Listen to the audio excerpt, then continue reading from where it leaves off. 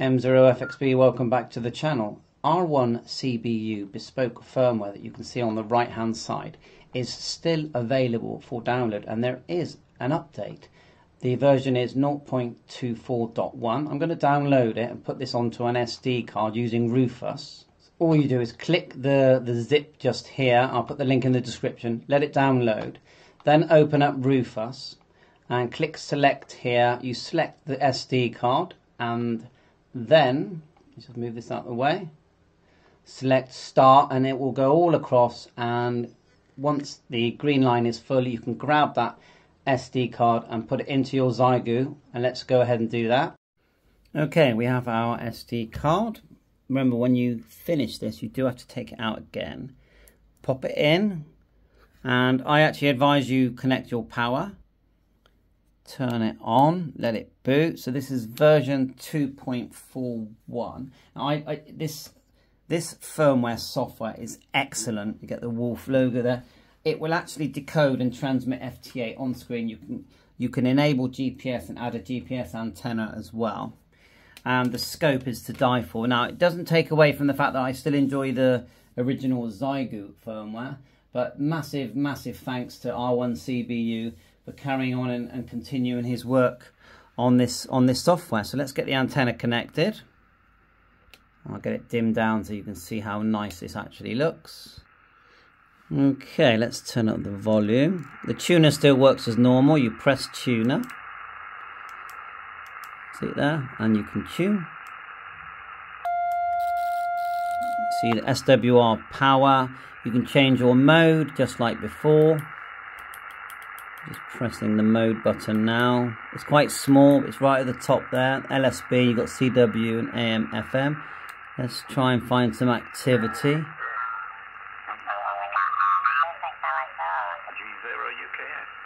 There you go, sounding good. I'll connect my microphone. Now we're just using the internal speaker, which, you know, with the XIEGU, it's not a great speaker, but if you add an external speaker, it sounds excellent. Listen to that, it automatically dims. You can change that very strong audio as soon as you use it. And then you've got your usual step here. Just the top FST button, AGC, let's try that. AGC, I'll just leave it auto, A and B. So all the original buttons still work, VFO and memory, maybe not. Can't really tell. It's been a while since I used it. PTT, yet built-in PTT. And if we press the app button, look, you get these options. You've got recorder, QTH, what's that? Ooh, actually don't know what that does, but look at that. Well, that's opened up a whole new menu there. Let's go down, or we change with this button. We're still changing our frequency. Press. So that looks, yeah, the date looks right actually.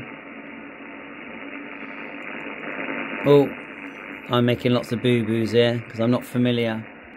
I backed out by pressing the general button. Press app again. So you've got RT2I, FTA, SWR scan, and GPS. I'm going to hit that.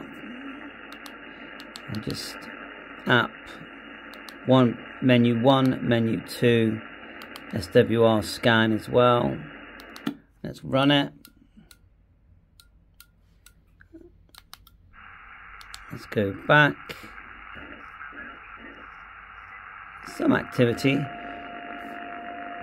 With the scope, if you press the MFK, you can zoom in and zoom out. Oh, Spectrum Beta, I wonder what that is. Not used that before. Let's go app, let's try let's go 7074. And then push FT8 decode. USB, and then app FTA. Give that a minute, see if it populates.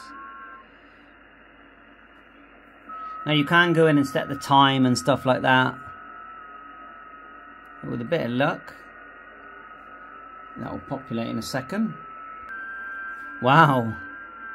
And you can, the TXCQ is disabled, but you can enable it. Oh, I haven't put my call sign in, but doesn't it, just receiving it looks fantastic, doesn't it? Let that run for a bit while it does that. Let's go into the set menu. So you press app here, and eventually, oh, they changed it. There it is there at the end. Settings. We'll get our call sign in there. Look, so call sign, and then we're going to go M. Oh, why do I keep acting like it's a touch screen? Let me get my keyboard. Actually, let's show you how to do it with the on-screen keyboard. You press MFK. Sorry, it's a bit bright. And you can go across, and if you press at the beginning there, go back to ABC. See ABC here? Right, so we're going to go, we need to delete, which is at the top. Fast forward if it's boring. So, M. What's that? M. And we'll go to numbers.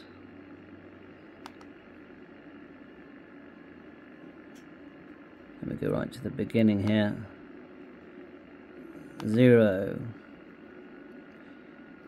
Definitely fast forward. F. But you plug in a keyboard into the USB-C, it will just start working. I'm doing it the hard way.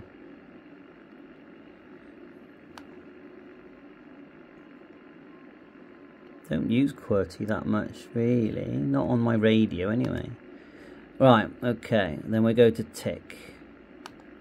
Call signs in. Press app again. And again. Call signs in. Press setting. And these are the settings that we can look through. Get your date and time in. MFK knob. Just turn it. Takes you down through. As it goes, it scrolls down automatically. Button brightness. Don't want that. I would like the timeout on the brightness to not even exist. But anyway, I'm just going to turn it up for now. I'm sure there's an on-off. But for now. Okay, and how do we go? Oh. Back to settings. You can actually adjust the brightness as well, look. I am pressing, there it goes. Okay, so that's it. Scrolling down, we're pressing and changing with the MFK. So have a little play with that. I will look closer at all this. You can screenshot, record, battery info. So you can decide, I think, what the buttons do. F1, F2. A lot there on recording. Spectrum, auto, all kinds of spectrum. And then, yeah, we talked about a transverter. So if you've got a transverter and you know how to set it up, you can be listening to those 2 meters and 70, was it? And you look at that, it just goes on and on. So anyway, let's just back out. And you saw FTA, you saw SWR scan, RTTY, AP, GPS. I did that once, and you just connect your GPS antenna and it starts to work. I made a separate video on that. So let's go back to SSB. I've just got a long wire here. I want smaller steps. Turn it up.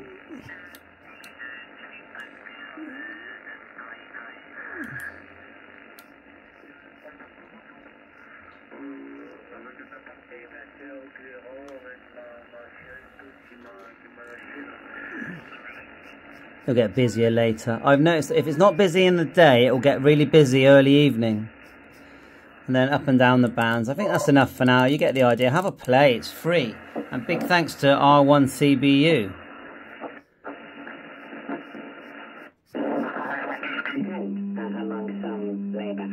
Oh, that's a broadcast. Bye for now, 7.